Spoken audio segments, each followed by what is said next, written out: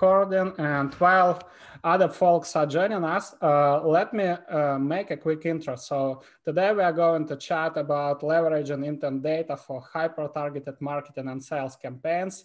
As I mentioned in the webinar announcement, we have several actually guests today, and I have partnered with intent data vendors, with guys from Happierleads. Today you'll meet founder of Happierleads, George Georgiadis, and founder of Rocks and Gold, Victor Krasovsky. So we'll share several use cases on how you can practically use intent data. And at the same time, I will share with you our use case, how to extract the intent data, how to filter it, and how to leverage it in your marketing and sales processes.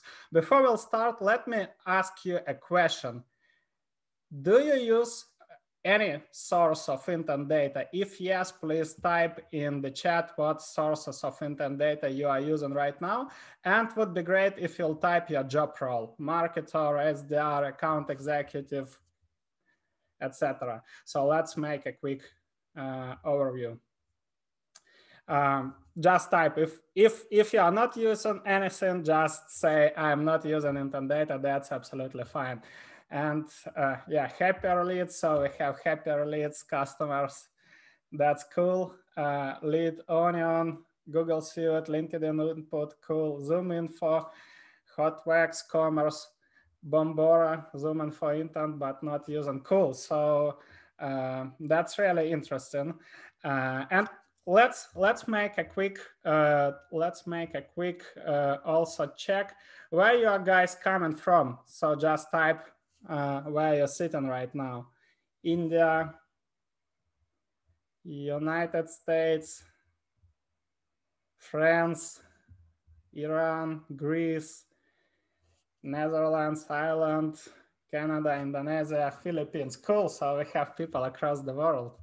Belgium, Colorado, Spain. Cool, cool. So yeah, so we have international audience today.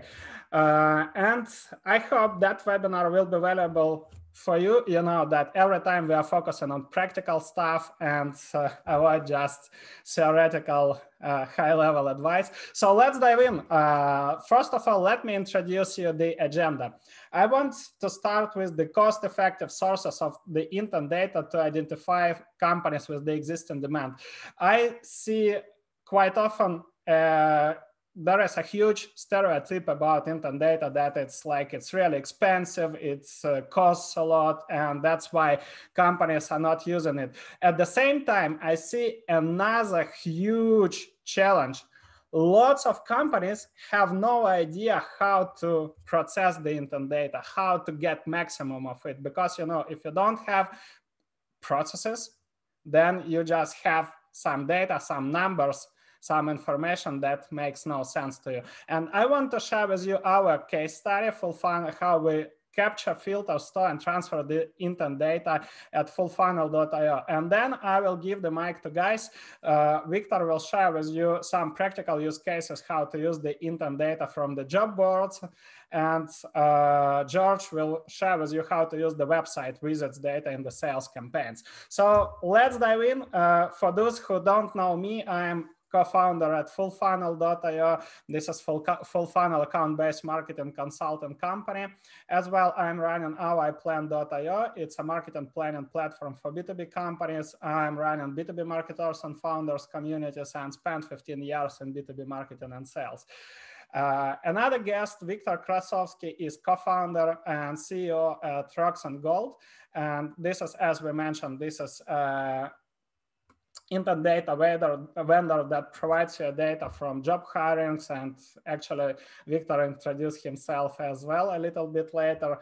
And George, who is founder at Happierleads. This is a software that helps you identify your B2B website visitors. He spent as well 12 years in running different startups, and as well running B2B companies. Among their customers, you see lots of well-known names. Again, George will introduce himself a little bit later. But I know that you came not listening about us, you came to get the practical information. So let's dive in. Let's start with the cost-effective sources of the intent data. The first one is LinkedIn intent data. And basically, this is a huge source of information. You know, LinkedIn, if you are doing demand generation on LinkedIn, you'll have a bunch of insights. You can see who is visiting your LinkedIn profiles, who is engaging with your LinkedIn content, what companies are consuming your LinkedIn content. You can see who is following you. If you have LinkedIn Sales Navigator, you can build account lists and stay updated. And that's one of the key sources. Basically, this is what we used to say at fullfunnel.io. Try to flip outbound to inbound. Lots of companies start with, you know, automated sequences, just sending, you know, connection requests and pitching potential clients, and basically wasting time because this outreach is not personalized. Usually it makes no sense to customers, to potential customers, of course, because first of all, your competitors are doing the same. Secondly, if somebody is wearing title CEO, CTO, or whatever, CMO, head of growth, it doesn't mean that this person is in a buying mode, that this person might be interested in your solution. But when you start doing demand generation, you can capture it. First of all, you can attract the attention and you can capture this demand, and basically you can always start conversations. You can engage with your potential customers, and you know, we have arranged 3 webinars on this topic, so if you'd be interested, I can send you the recordings where you can check the practical aspects of capturing the LinkedIn intent data. But you got the idea. That's, first of all, that's a huge source of intent data information. Next, website visitors. You can install Happierleads, for example, and this software starts from, let's say, $60 per month. It's you know, if you are selling anything above 60 euros per month, then ROI will be huge, because first of all, you can track the account engagement. You can see the recency of visits. You can see what exact pages your target accounts visited, you know, how much time they spent on these pages. And this is how you can, if you have, later I will present to you the engagement criteria, but basically, if you know that company spends 30 minutes on your pricing page or on your service page, doesn't it make sense to reach out to the buying committee from these companies? Even if you don't know who exactly checked your page, you can reach out to the buying committee and ask that somebody from their team, you know, was interested in the services, and if this person can refer you to the right person, and maybe this person knows who was interested in your services. So that's the lowest hanging fruit. So you can leverage software like Happierleads, for example. Next, some of you guys mentioned that you have used Bombora. I know that Bombora has enterprise solution, which is around 30K per year, which might be, of course, costly to startups, to SMBs. But at the same time, Bombora has premium feature. And for many companies, it will be enough. You know, what you can do is just define, let's say, target keywords. And in this case, you can see our example. So keywords like B2B marketing, account-based marketing, account-based sales development, etc. And then Bombora will send you weekly reports. I forgot to say, you need to define your target markets. And then Bombora will be sending you reports, you know, saying that these accounts are interested in this topic. They're capturing the data from Google. They see what companies, you know, are searching for these keywords. And so, voila, the same like with intent data from, let's say, from Happierleads, you can now connect with these companies. Of course, I'm not saying pitching. So I mean the connection. So you can engage with the buying committee. You can qualify these people. You can add them to your warm-up campaigns, etc. So basically, now you are capturing the demand. You see the companies that might have potential need. Next, you can leverage social signals, and it's really powerful. You can install software like Mention, and you can set up the target keywords, like you can see on the left screenshot. You can set up, you know, the keyword like account-based marketing services, and Mention will be sending you reports, you know, from social media, from blog posts. what companies or what people are interested in specific, services. Or you can set up topics, you can set up brand mentions, you can track, when somebody is mentioning your competitors. And again, this is how you can, again, capture this demand. And of course, you need to follow the buying committee of your target accounts, not only the chief executive officers, but let's say internal champions, influencers, potential blockers. And if quite often people are making updates on social media, and that would be a huge source of insights for you if they say, okay, so who can, recommend, I don't know, account-based marketing agency, or who can recommend any source of intent data? That's a fantastic source to connect with these people, and present your solution. So next one is hiring, and basically this is what Rocks and Gold does. They provide you, so you can, this is a practical example of, searching for companies, looking for companies that are going to hire account-based marketing manager. And in the case, if you are selling account-based marketing services or account-based marketing software, that's a huge opportunity to connect with these people. You see the job description, you see the roles, you can learn more, you can do the account research, you can identify potential needs of this company and present your services or your solution, or send, again, depending on your sales process, or ask for the challenges they have, why they are hiring this person, maybe send some useful resources. Again, don't want to focus on the practical solutions on how to engage the account, but basically this is an insight. Now you know who exactly you are going to target, who exactly you are going to prospect. And these are the low cost, these are the low cost sources of intent data that will cost you less than $100 per month. So no excuses for not using the intent data. And now I want to present, I know I have said in the beginning that lots of companies are struggling with processing the intent data, with leveraging it. So I'm going to share with you a practical use case, how we capture, filter, store, and transfer the intent data at fullfunnel.io. So our step-by-step process. First of all, you need to be clear on what sources of intent data you want to capture. So in our case, we have created an SOP, standard operational procedure, where we actually describe what kind of resources our, let's say, marketing manager should track, how often, etc. That's the first step. The second one is providing clear guidelines, clear instructions on how to leverage this data. I found, again, with my co-founder, Vladimir, I found that the most easiest way to explain it is actually record the video, and explain how to fill in the spreadsheet, not just giving, theoretical advice or guideline, but actually recording the video, how you are filling the report or CRM by yourself.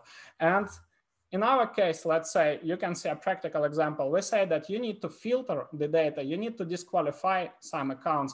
And this is one of the most common mistakes. Lots of companies have no disqualification criteria, and they're prospecting everybody. The truth is that not all leads are created equal, and not all leads are a good fit for your company. So not everybody should appear in your sales pipeline. So it's not the MQL game, not sourcing your leads with prospects, but basically sourcing your CRM, sourcing your sales team with high quality accounts that might have potential need. So of course, before processing intent data, you must have ideal customer profile and account qualification and disqualification criteria. So on the right screenshot, you can see how it looks like.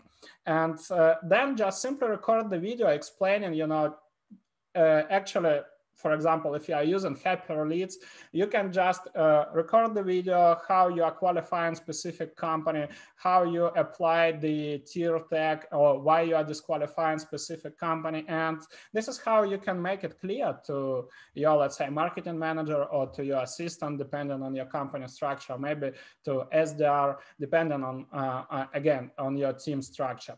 Next, you need to create a sort of spreadsheet. I feel that it always makes sense before transferring transferring, you know, the data to the CRM, it always make sense to create some sort of let's say preliminary spreadsheet, if you will, where you can, you know, store this data. And in our case, you can see the example of this report. So you have company names, you have the location, you have the qualification, so the applied tier. Then you have a link, for example, to, so recently we used Albacross, but we switched to Happierleads. And there are many reasons for those who are interested why. You can ask in the chat, and when I will stop my presentation, I will answer that question. But yeah, basically right now we are using Happierleads. Next, we ask to actually to add the website, the link to LinkedIn URL, and the links to the buying committee. So we ask to proceed, you know, with the buying committee to identify the buying committee structure. And then we have the engagement criteria, something that I will present just in a moment. So before adding this, right now you have a list of target accounts or prospects. But before transferring this data to sales team, it absolutely makes sense to agree with sales what should be the leads hands-off criteria. Basically, what this account, what this prospect must accomplish, must do, you know, before this contact will be transferred to the sales team, before this account will be transferred to the sales team. So example of engagement criteria: visited work with us page twice or spent more than 5 minutes, a LinkedIn engagement, at least 5 posts, downloaded gated content, at least 1, visited product page, 2 visits in the last 14 days, total time on the website more than 30 minutes. So this is not these are not the criteria that exclude, you know, each other, but basically this is a set of criteria that must be let's say must be done before this lead or this account will be transferred to the CRM and then assigned to a sales rep. So this is the first recommendation. One of the most common mistakes I'm seeing is when companies, you know, get the data without analyzing this data, without applying leads hands-off criteria and sending this data to sales. And then what sales do next? They just send outbound messages, they try to pitch. But basically, if a customer, you know, let's be honest, if a potential customer downloaded gated content or visited just your page once, it doesn't mean that they are buying right now. If they wanted to have a demo call or discovery call with your team, they booked it from your website. They didn't do it, which means that they're missing some information. So you need to have this engagement criteria, and for your sales team, it's just an information that you need to connect, you need to find, you need to qualify more, you need to find, or let's say figure out what's actually your potential customer needs. Why didn't they book a call? You know, do they need any additional information? Are they making research? So your goal is to identify at what buying stage there at the moment. And this is one of the most, let's say, common mistakes I'm seeing, transferring, you know, the leads to the sales leads. We can't call these companies leads. These are just contacts or prospects, and then just trying to, you know, pitch them your product or service. One of the most common mistakes. And finally, you need to make SOPs. Basically, you need to make to create a daily process or weekly process. So you need to identify the frequency, how often you want to get these reports, you know. And in our case, as you can see, we describe the daily process. We describe when it makes sense to analyze this data. And actually, you see, we'll also create notifications from DocSend go out to Vika. So this, our marketing manager will receive the email notifications, etc. And then we create a video explaining how to use this data. So this is one of the most efficient ways. And finally, the report frequency. How often do you want to receive these reports? Do you want, you know, to get these reports before a weekly pipeline review meeting? Do you want to receive them daily? Do you want, you know, to update your CRM on a weekly basis, on a bi-weekly? Up to you, but when you set it up, when you have a practical, you know, practical guideline, practical instructions, sorry, then you'll have a process. Otherwise, what I'm seeing how most companies are working with intent data, they say, okay, let's use Bomboro, let's use ZoomInfo, let's install Happierleads, let's use any other software, and they have no process. So they sporadically log into this software when they need something. Then they see a bunch of, let's say, a bunch of information. They don't know how to proceed this information. And this is a waste of time. Unfortunately, software is not a silver bullet. This is a helpful add-on to your marketing and sales process. This is something that simplifies your prospecting. This is something that helps you to identify the accounts with potential need. But if you don't have a structured way to process this intent data, to filter it, and to transfer it to sales team, then you'll be always wasting time. So I hope this use case was helpful for you. Let me know if you have any questions. I will just feel free to ask these questions in the chat. I will answer all of these questions. And meanwhile, I want to give mic to Victor, who will share Rocks and Gold case studies, how actually you can use an intent data from, let's say, leveraging information that some companies are hiring at the moment. So Victor, you're welcome. Thanks, Andre. Hey guys, can you hear me? Is it all good? Can you hear me? Yes. Okay. Yes, we can hear you. Nice. So I'm gonna share the screen. Let me know if you see this. Can you see this? Oh. Not yet. Just a moment. Okay. Now should be good. Can you see me? Can you see the screen? Yeah, perfect. Okay, guys. I hope you're enjoying your Tuesday. Gonna tell you a little bit more about hiring data and hiring behavior as a segment of intent data. And I hope that's gonna be extremely useful. Maybe you try to use something like this, maybe you didn't, but for us, it was extremely useful. I started my career as, in sales and outbound sales, and years ago, like 5 years ago, when I got this idea that, okay, I might check what the company is hiring before reaching out to them, was actually life-changing, right? It led me to boost my sales. It led me to the creation of the first MVP, where we would use that as a process, because Andre said exactly at the end of the presentation that the process is the most powerful thing. You won't benefit of it using it just once or twice, but when you have a process built around that, and how we call it data-driven process, that's actually what you'll see big result coming into your pipeline. And before I'll tell you about the solution, which is Rocks Gold platform, I want to tell you about the problems and the challenges that we were solving with this. And I take it like really personally. I see it all the time with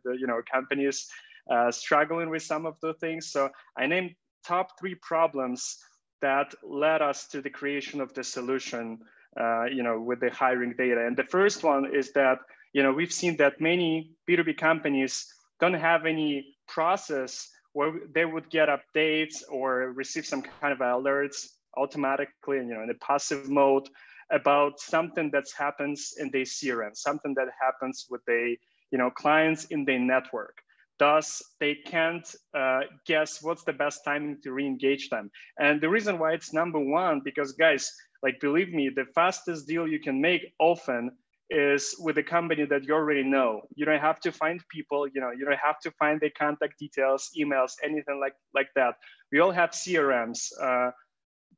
Oftentimes, we have thousands and thousands of profiles and contacts, and there is no strategy to, re-engage them. And believe me, just sometimes there is this opportunity window where all you have to do is just, pick up your phone, give it a call and ask, what's the problem? What's the problem they try to solve, and offer your solution. That will be the fastest deal you can make, because you skip this process, finding contacts, finding people, you just get to the solution. And so that's very important to look what's happening in your CRM, what's happening with your network. Number 2 is that commonly, you agree with me to some degree that B2B sales, biz dev teams, oftentimes they don't use sales intent data, so they can't see what's the opportunity window. They can't see what are the current needs, and if the company that you're approaching actually has some needs and the services or products that you're offering, that you have to offer to them. And I want to be clear that contacts data, companies data, it's not sales data, right? It's not sales. Sales data is something that would signal you that the company is making an important decision. You know, they have some choice, important choice they have to make in their business, or let's say there is some internal changes that's going on. And you know, opportunity window is a really best term for that. You know, companies think about your product, think about your services, think about the timing that are the best to, you know, consider your solution, and you have to target exactly that time. And number three is that, well, we experience that all, I guess, maybe as a sales, maybe as the potential leads for somebody, but you know, BDR says there are sometimes, let's be honest, sometimes they guess or make up reasons to contact potential clients, right? Like I've seen it a lot. You know, I see it on LinkedIn time to time. And you know, when you have real-time data, it gives you context. Again, it gives you the situation the company is facing right now, and you can engage them in a conversation about this situation, which would, again, be a real reason. It will prove to people that you did your research, that you know who they are and what they're doing. So real-time data must guide sales. That's for sure. That's really one of the key things that I learned before we started building Rocks Gold platform as a solution. And what Rocks Gold platform does essentially is that it helps you to find B2B companies in buying mode via hiring.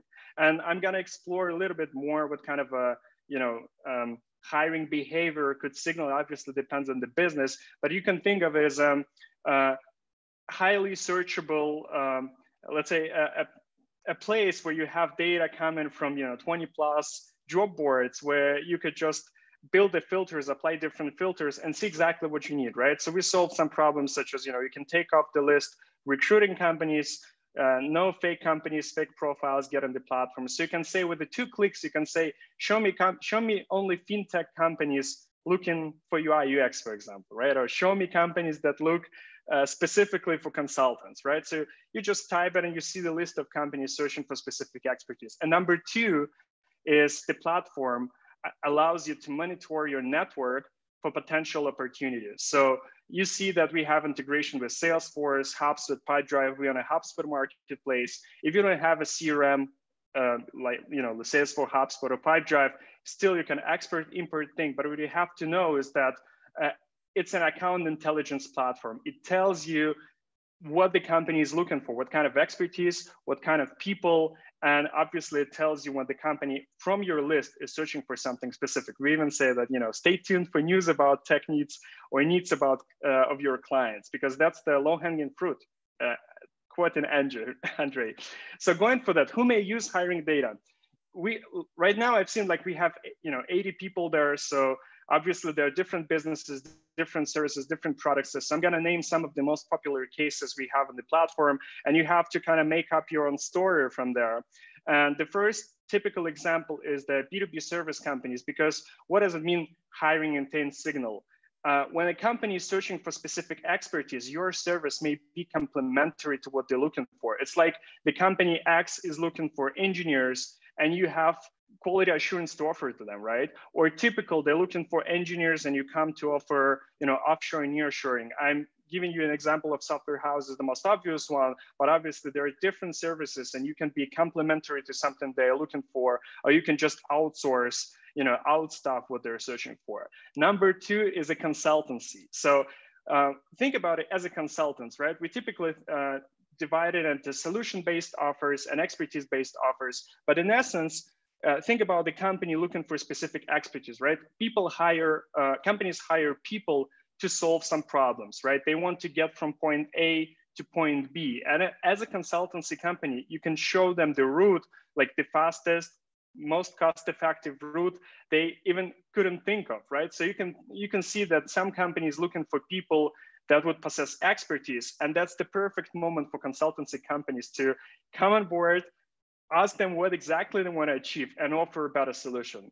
The third case is SaaS products, solution as a service. And to me, that's actually personally, that's my favorite example, because I see so many great products building right now that can reinforce potential employees, right? So people hire employees and you can reinforce these employees with the tools that you built that can help them to do a better job. Or there are some tools that can even substitute roles. Think about I've seen a case where they would hire lots of accountants, too many accountants, right? And you can reach out to them and say that, there is a SaaS that can help you to process invoices faster. You don't have to solve the problem with people. You can solve problems with the smarter tools.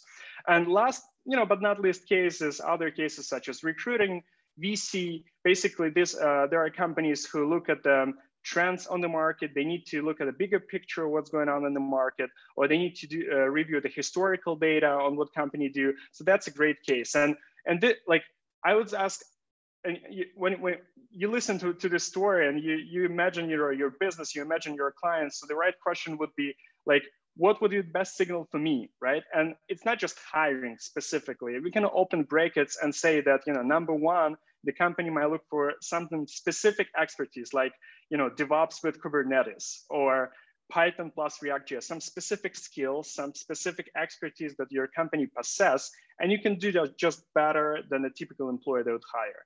Another case is when some repeating job post is more like a hiring behavior. When you look at the company, you see that can't find the right person, and that may be a good moment for you to actually reach out to them and discuss what they need. And often it happens with the companies that have roadmaps.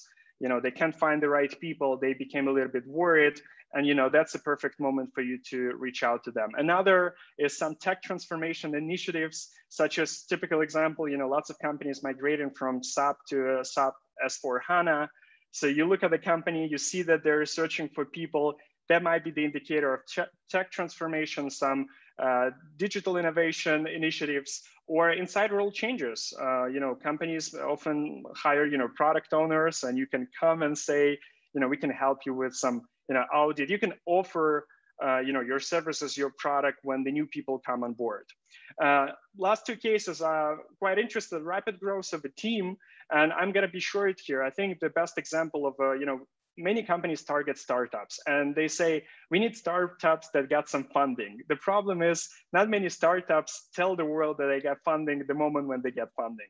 And one thing that you can track and you can spot is that companies, startups, small companies that would get funding, they would start rapidly growing their teams. They would hire people, and that would be a signal for you that something's going on with the startup. They secured funding, they're growing. So we have to start building relationship with them. Last but not least is the moment when the company is out of your network, obviously hiring. That's my favorite case. As I said, we have plenty of companies have inbounds, plenty of companies have outbounds. There are thousands of companies that were searching, and let's say they told you, well, maybe later we're going to work together. It's not a good time for us. Okay, we're going to stay in touch. So maybe they will forget to reach out to you, but sometimes they would, start searching for the expertise that you can provide them with, and that would be the moment for you when you'll see that the company is hurting for something.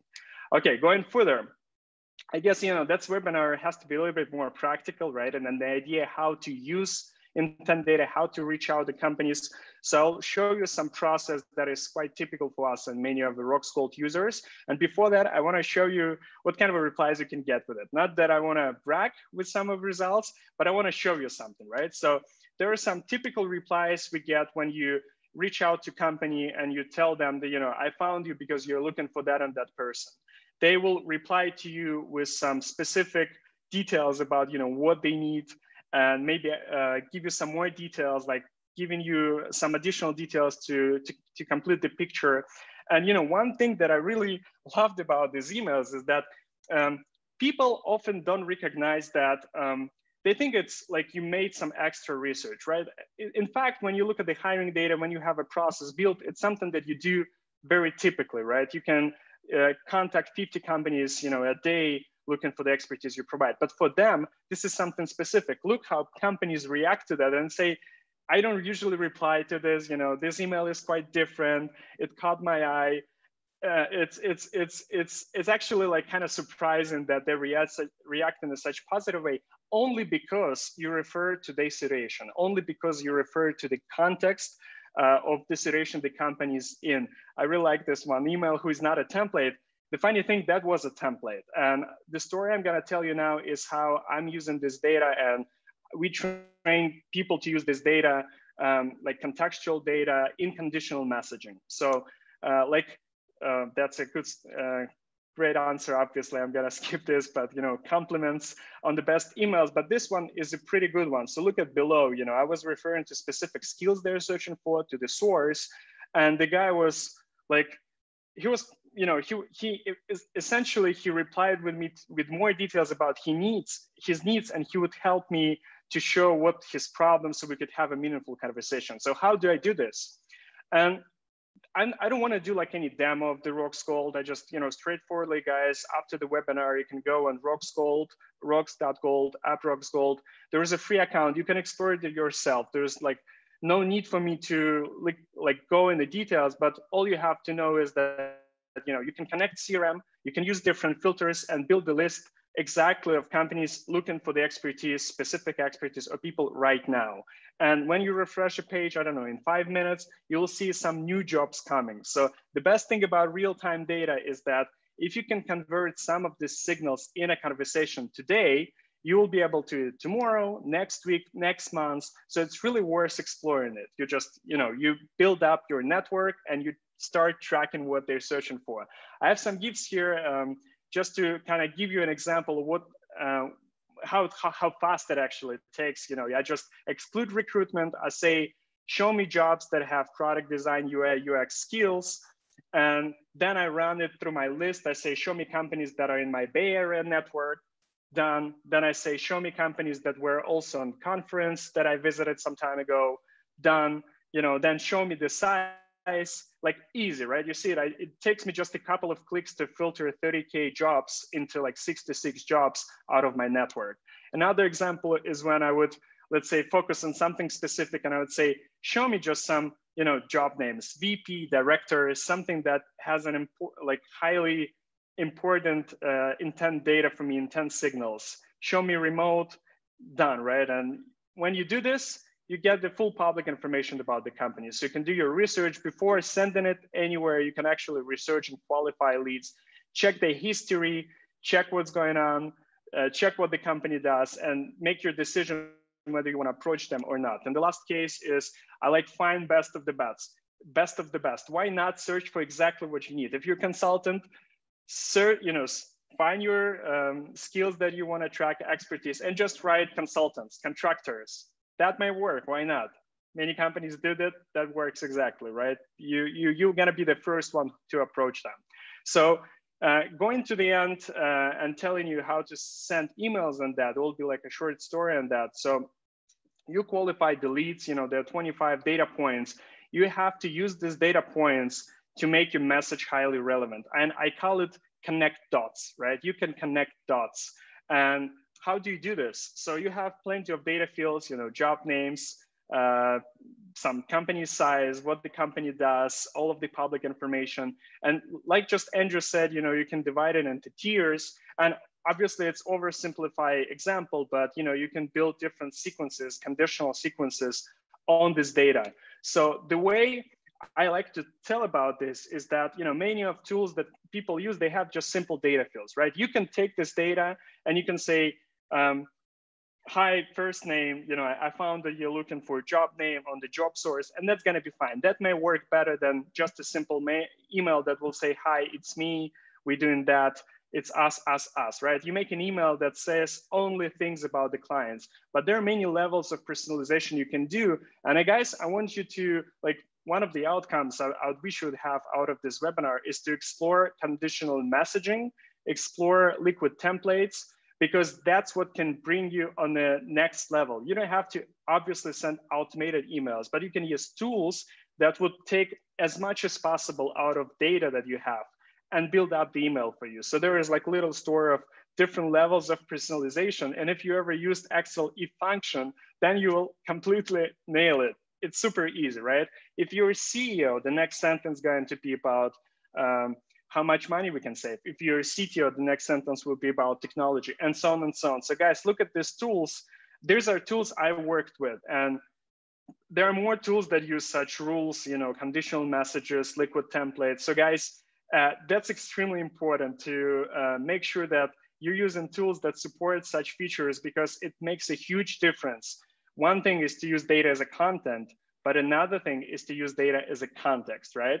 And to give you an example, that's how I do it in the Apollo with the liquid templates. And this is my last slide, just to want to show you one of the templates that one of our customers used that was quite successful. And here in the different colors, I show how different data can do, let's say, can become as sentences, conditional sentences in the email, right? So we have yellow as a content, where you just use first names or use Salesforce technology that you found on the website, but you can also find some context, such as skills, source, to prove that you did a research on them, to prove that you know exactly what they're searching for. And obviously the pitch, that's my favorite, right? So you choose the sentences, you choose the examples that would be the most relevant to the person you reach out to, right? So I'm reaching out to CEO, and I'm asking the most important question about how they do things. You can do the same with the skill tag or location tag, such as, the company is based in New York. I make sure to tell them that I'm in New York, that we have offices in New York. If they looking for, let's say, if they're in fintech, make sure to attach case study with a fintech. So you can use like 10 rules and make sure you gotta miss a single important point there. So that's how you can take data, and the same day you push it to your tools for outbound campaigns, and you just make the email full of context, full of destination, and that's what works the best for them. So that's my story. I believe that when you send emails like that, the next thing they're gonna do is they're gonna visit your website, guys. I promise. When they like it, they're gonna explore you. They're gonna check the website, and that's I think George will tell you about how to do this with Happierleads. So, guys, ask your questions later on. I'll be happy to answer that. Hi guys, do you want to do the answers right now, the question and answers, or you want to do it on the end, Andre? Actually, guys can ask the questions in the chat, and Victor will answer them in the chat. And at the end of the webinar, we can, okay, allow everybody who wants to jump in and ask questions to go live. So let's move forward so you can present. Yes, I haven't seen the chat, guys. So if there's some question I missed, repeat it. I'm gonna answer it right now in the chat. So make sure. Okay, go ahead and mute. Great. So let me move forward.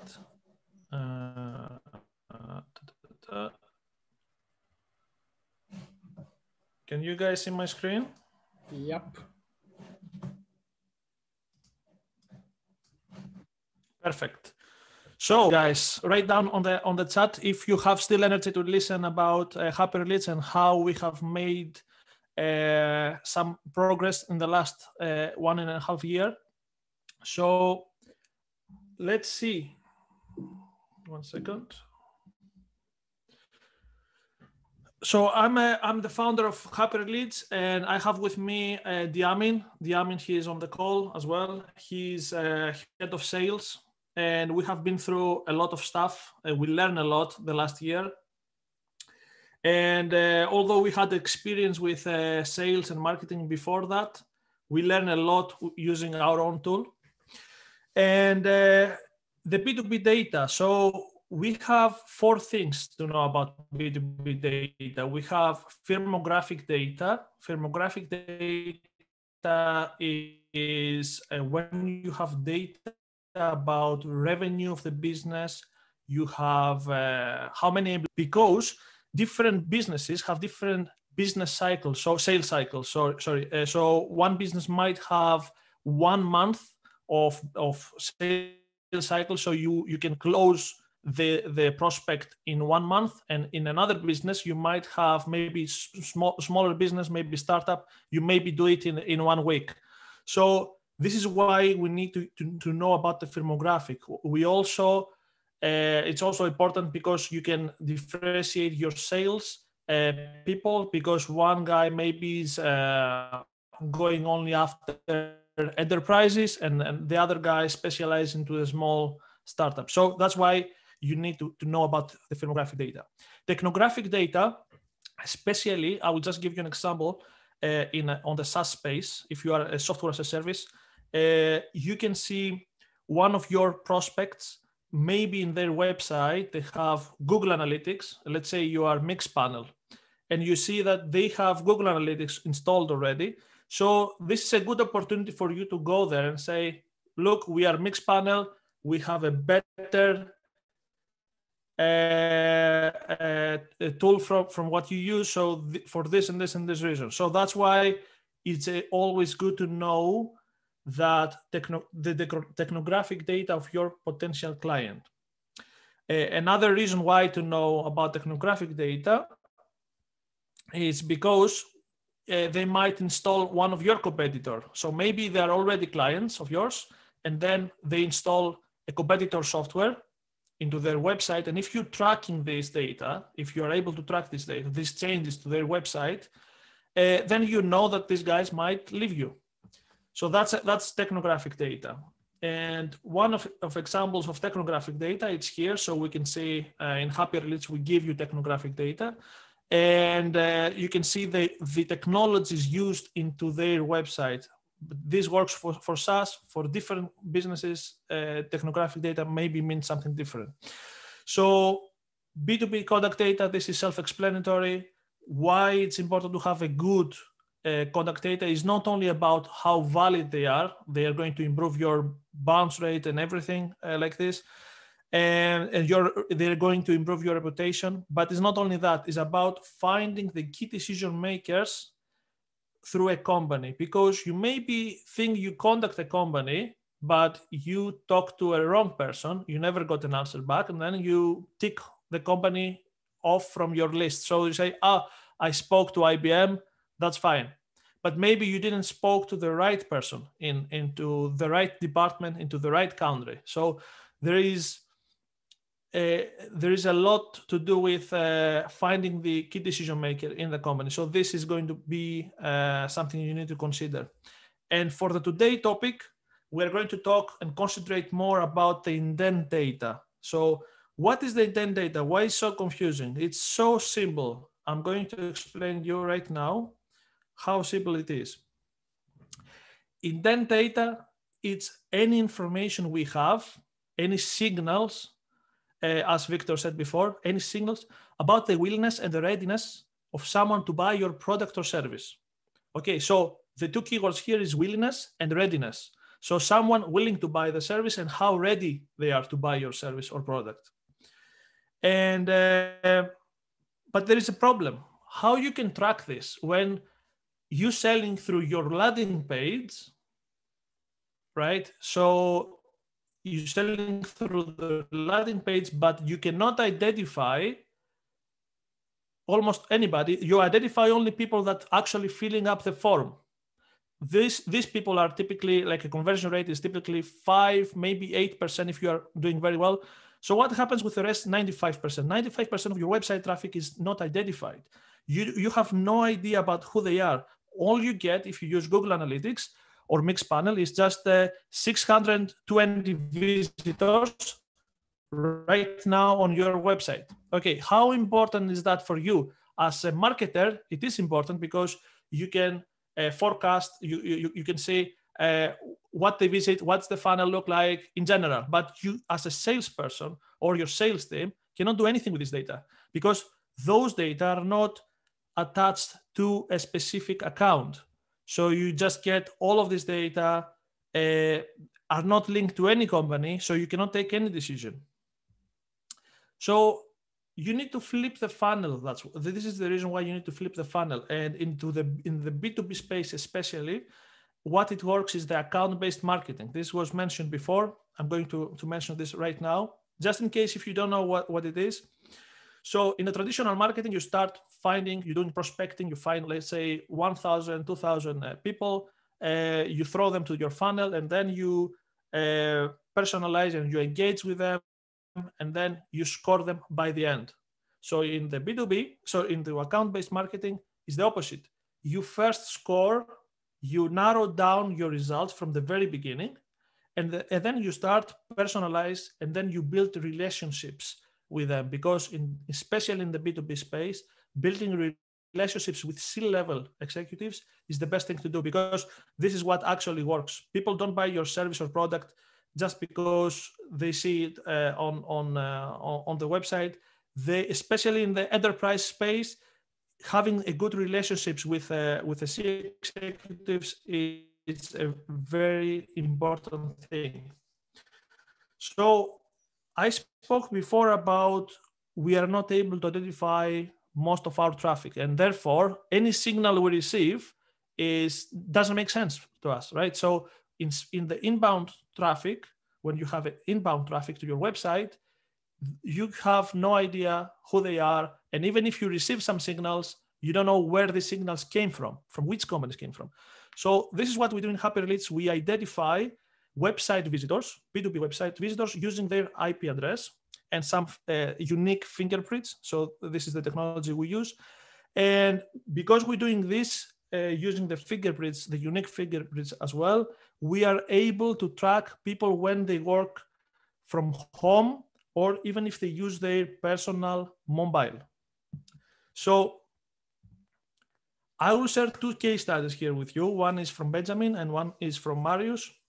So I don't want to focus into the review side of this, but into the case study. So they say they capture 30K. This was in the first month only, and when they put the review. And what we need to focus here is at the point that he says, I was able to hit them at the exact right time in the roadmap. And this is a keyword, because what people do is someone comes in, a lead comes in, and then what you do, you just jump into communicate with them, try to find out. This is what Andrei said before, not every lead is a good lead. So you have a limited resources, and when you spend your resources into contact every single person, and especially even when you do that at any point, at random times, doesn't make sense. So imagine I want to get an accountant, and I'm trying to find and go to a website of an accountant. When I go to the website and just read about the services that they have, it's not the same when I read the pricing that they have. So there are different cycles, sales cycles. I'm going to talk about this a little bit later on. But the important thing here is to hit them on the right time in their roadmap. So when they want to buy, this is the point where you need to hit them. And the second one is from Marius, when he says, this is a very simple concept. He said, the customer browsed a few times but didn't schedule a call. So you have seen this a lot. Like people come to your website, they never schedule a call, they never talk to you, they just browsing. And what he did is he said, simply ask him if he needs any help. So he saw the company into, one second. He saw the company here. This is the platform where we saw the companies when they visit you. He saw the company. He didn't see any action from the potential client, but what he did, he contacted them. And he contacted them because we provide the contact details of the people working in the business. So he found the key decision maker, he contacted them, and he closed one deal worth of 12K because he had a high sales ticket that otherwise he would miss. So this is the two case studies, and then I'm going to talk a little bit more about the intent data. So we have three attributes when it comes to intent data. One is the intent type. So what is the intent type? Is to differentiate, for you to differentiate for what is the product or service your prospect is interested in.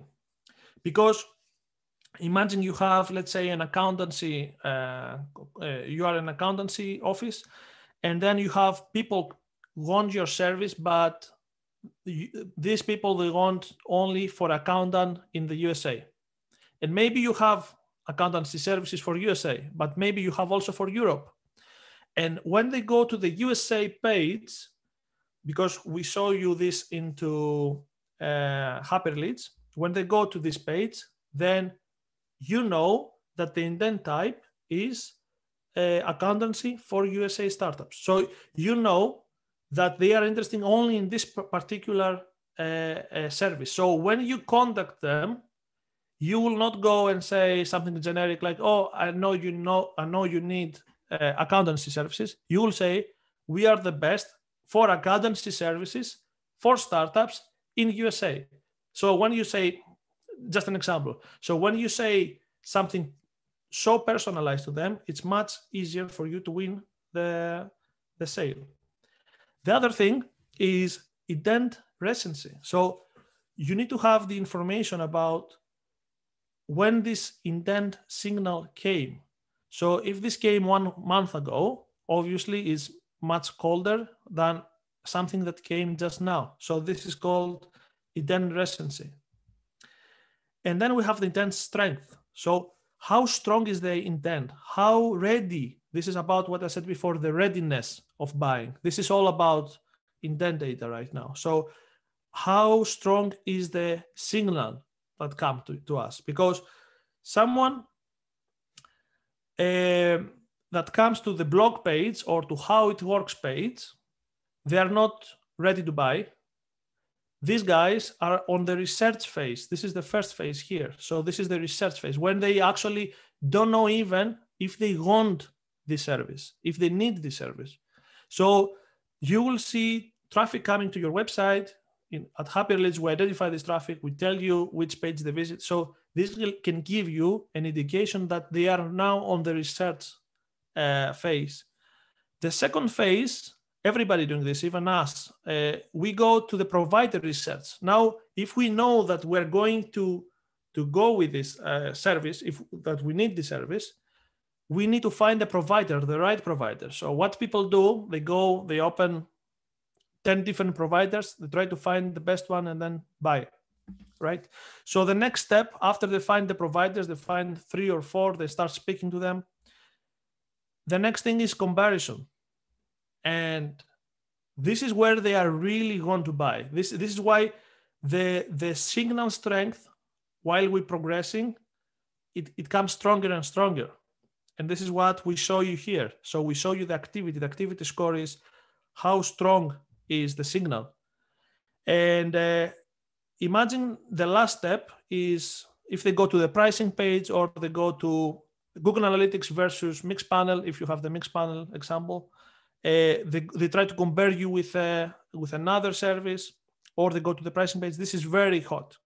So you need here to prioritize this event. So that's why, because you don't have unlimited resources, you cannot really start speaking to people on the blog.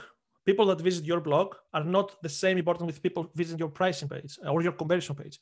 Those guys here on the last part are ready to buy with a credit card on the HUD.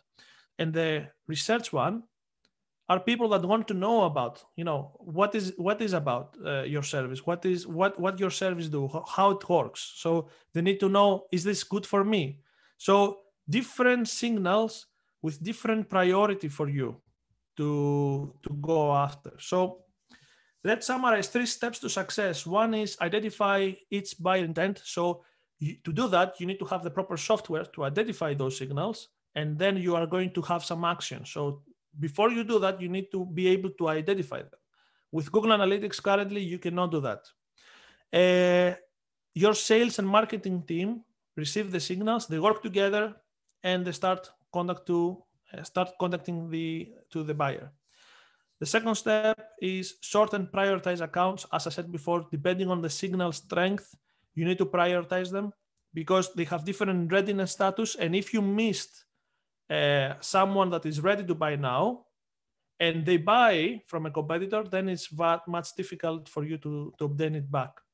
And then the last bit is intent data. Do not stop on getting new members or new clients. Is about retain customers, because as I said before, using the technographics, you can find find out if they move to another competitor, if they install, in the example of the SaaS software as a service, if they install a competitor software to their website, or if you can find out if you are in a different space, if you find out what they did, if they use another tool or service or product at the same time with yours, that means they are going to leave you. So you need to listen to these changes, and then you need to step in, contact them, try to find what went wrong, and try to bring them back to stay with you. So just before I close up, I want to say something last. If you don't have this data, if you don't have this indent data, what people doing wrong, from my experience, is, let's say you get a client, you get a prospect. The prospect says, I'm not ready to take your service right now.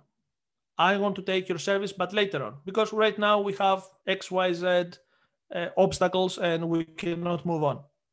But let's catch up. This is very usual. Everybody says this. Let's catch up in 1 or 2 months. So what you do typically, you put 1 in 2 months from now, you put a task to your CRM, or you put an alert somewhere in your calendar, and you contact them then. But the problem is, they say that just to give you, they want from you to give them some space. They don't want you to come up the next day and start again the conversation. So they want to put a distance. They want still to make maybe business with you, but they don't want you to put you in the next week or 2 weeks from now. But what happens if they actually want to buy before the 2 months? So what they're going to do, they're going to go to your website, they're going to go to your competitor's website, open them up, try to compare. You're going to miss the signal, the buyer intent signal, and they're going to buy from somewhere else, probably. So, or the opposite, like they might buy before or after. So you maybe hit them with an email before the buy, or you maybe hit them with an email after the buy. So even if you hit them too many times before they actually be ready, they will be upset, because you then contact them 2 or 3 times, and then they will say, okay, please don't contact me anymore. I don't want to hear from you anymore. You contact me 3 times now. So that's why having the intent, the signal, the alert coming to you when they are ready to buy, it's much more, it's much better. So that's it from me. Thank you so much. If you have any questions, we can address them in a bit. Meanwhile, while guys will be asking questions, I want to share with you one practical process map that I feel might be useful for everybody here. Again, just referring to my part, how to filter and transfer the intent data and how to create a process. So let's say if you have created the process and basically you have developed SOP. Now how sales can use this data. I will share with you one practical example. Just let me share my screen again. Can you see my screen now, guys? Yeah? Okay, cool.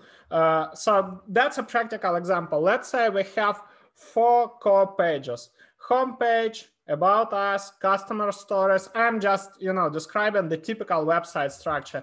Next, we have, this is outreach for a software company, of course, for a SaaS product. Then we have features page. And we might have different pages for each of the features we have. Then we might have something like partners page and schedule demo page. So what is our next step? Again, you see this is the past prods because we used to work with Albacross. The first step here is the research, something that I was talking about in my presentation, that you need to do the qualification, you need to store the data. When account hits specific engagement criteria, you transfer the data to CRM. And basically what you need to do is, this is an example. You need to, I recommend to make a screenshot of accounts activity. And if you don't have, let's say, if your intent data software doesn't integrate with your CRM, then just make a screenshot of accounts activity and store it in a CRM. So sales rep, SDR, account executive can easily access this data. And I suggest to create a task for SDR, something like reach out to these accounts, connect with them on LinkedIn. Then that's a typical workflow. Again, don't think about this like a silver bullet. It's just an example of the process. So your next step is finding target job roles on LinkedIn and engage with recent content by liking and commenting.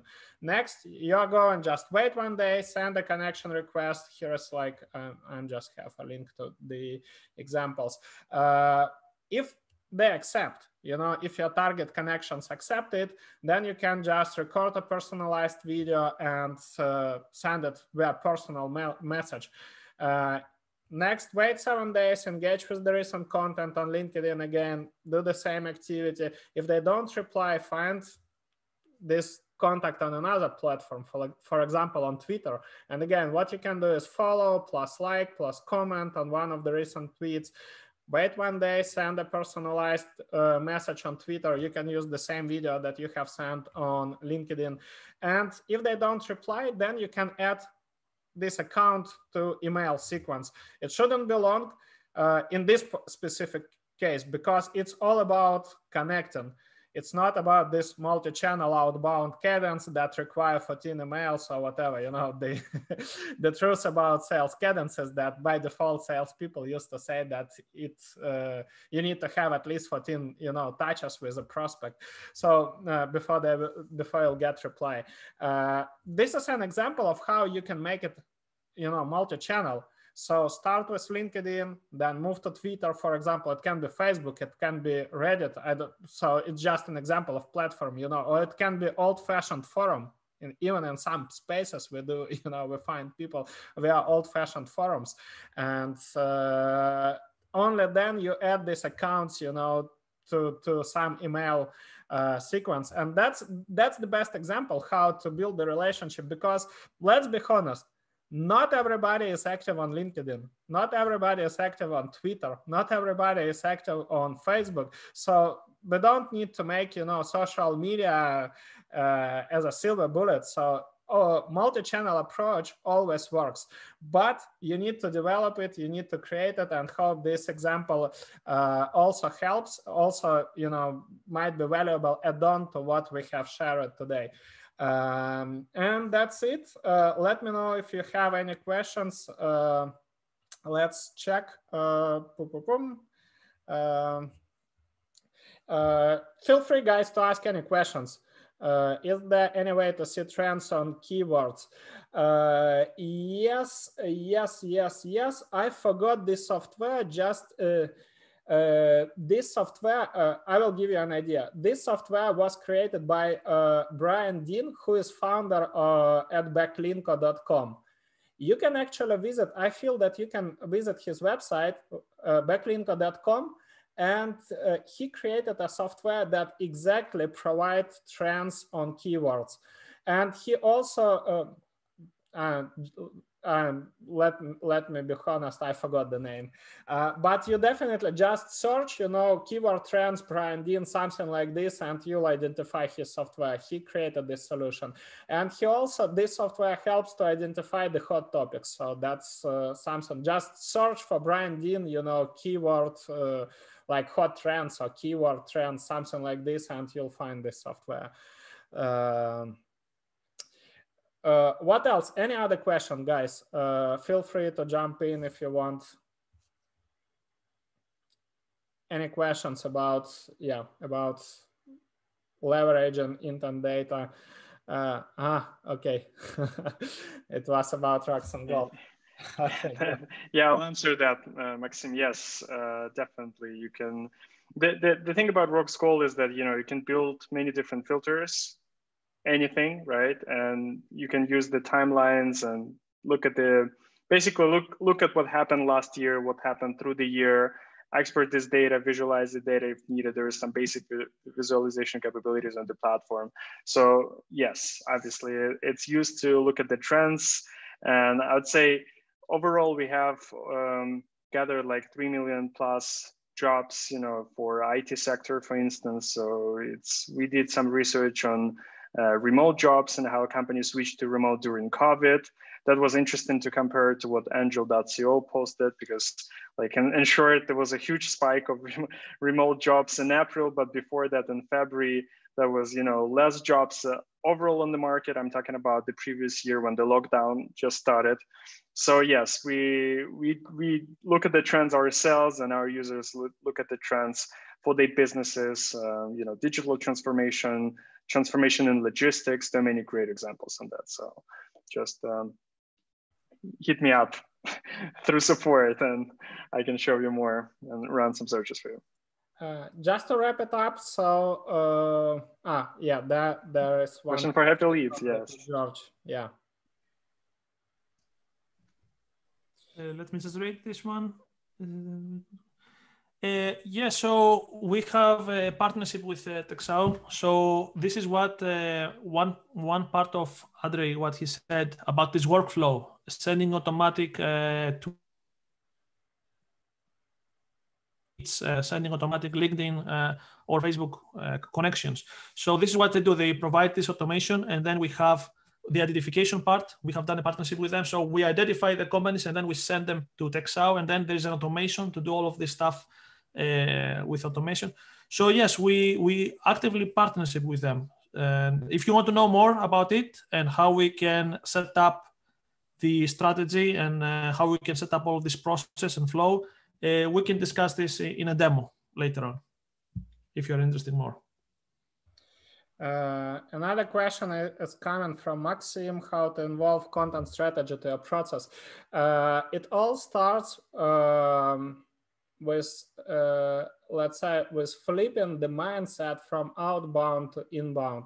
When you realize that, first of all, you need to create awareness, you need to generate awareness, then you, instead of doing, let's say, 100% outreach cadences that have only one goal, pitch a product or service to anybody that potentially fits your ideal customer profile, then you start doing demand generation. And demand generation exactly all about sharing the content, all about creating the content that is relevant to your target accounts. I will quickly, 2 weeks ago, I had a webinar on this topic with Scott Clary, and who is head of sales at one of the fastest growing startups in San Francisco. So that I will share the link in the moment, so you can check that webinar. But basically, key ideas here. First of all, you need to start with map of informational needs.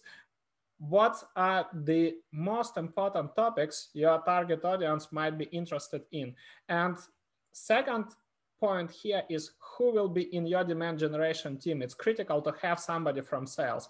It's critical to build a reputation for sales, to make a sales, let's say, a trusted advisors for a list of your target accounts, not just being perceived as another sales rep, let's say. So now in most cases, you are dealing with the buying committee. So you need to create a standalone strategy, content strategy to each of the buying committee members. This is what I used to call peers content strategy. It makes sense if, let's say, chief CEO, let's say, is sharing content on topics that are related to other executives. Let's say in our space, I can talk about go-to-market strategy, account-based marketing, etc. Then we have another members of our buying committee, and your, let's say, head of sales should be talking to other head of sales. And now you have, let's say, your CTO also involved in your process, and he might be talking about technical stuff that is relevant to, let's say, CTO and, let's say, product department of your target accounts. Why we are doing this? Because the idea is to penetrate into target accounts. If you are prospecting mid-size or enterprise companies, the in-house discussion is imminent. It's inevitable. So the more people inside your target accounts are aware about you, about your company, the high chances are that your deal will be reviewed, your offer will be reviewed, and you'll get a positive reply, you'll get a meeting, or you'll get an opportunity to close that deal successfully. So these are, first of all, the key points. You start with this, let's say, with the diversification, you create diversified content strategy, you have this engagement, you create demand generation team, and next you have the processes, to warm up these accounts, how to connect, how to activate them, how to engage them. And in a moment, I will share the links to these webinars where we explain these processes in detail. So as well, I will send you guys the recording. Probably tomorrow morning, I will send you the recording, and I will include the links to this webinar so you won't miss it. Hope it makes sense. Andre, maybe I can just add one thing to what you said. I completely agree with you. I would say that was partially mentioned in my presentation is what you say is important, but it's also important when you say things, right? So it will be great if you would include to the content strategy is also the context of the situation, because it's not the time, right? Don't send the messages in the middle of the night, of course, but the idea is that, when was the last time you were in contact? Were you in contact before?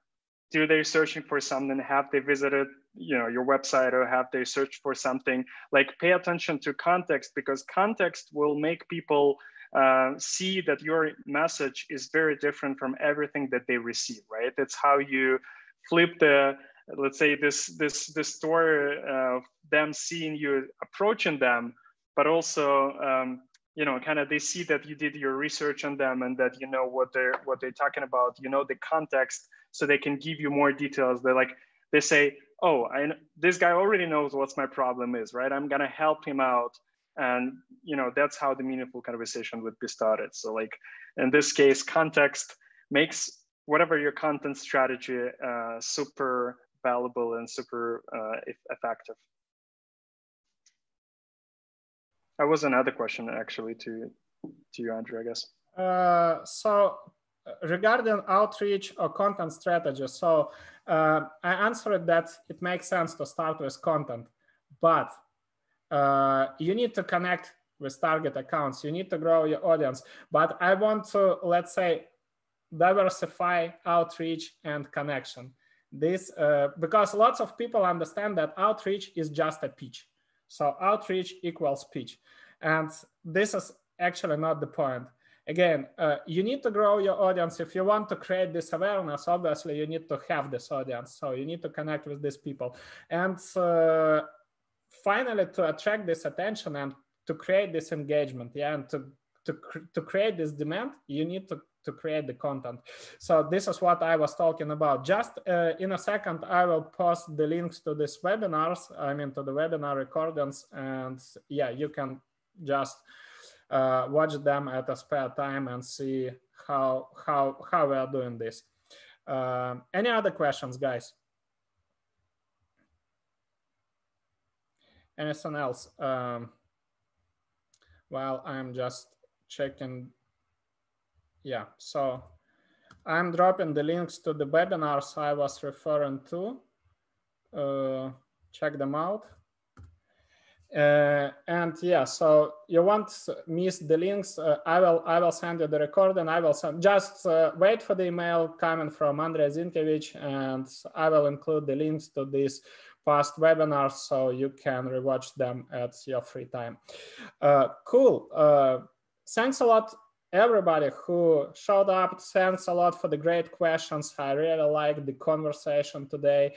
And hope it was valuable. Just please share with us quick feedback. Did you get some insights? Was it valuable for you?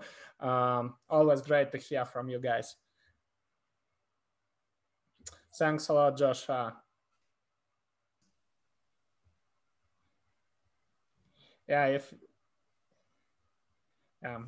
Thanks a lot, Rina. Thank you so much, guys. Thank you. Yeah, thanks Lovely. a lot.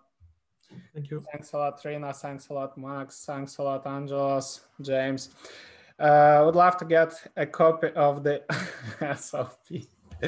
Unfortunately, I can't share it because it contains lots of our private information. So that's something that I can't share, unfortunately.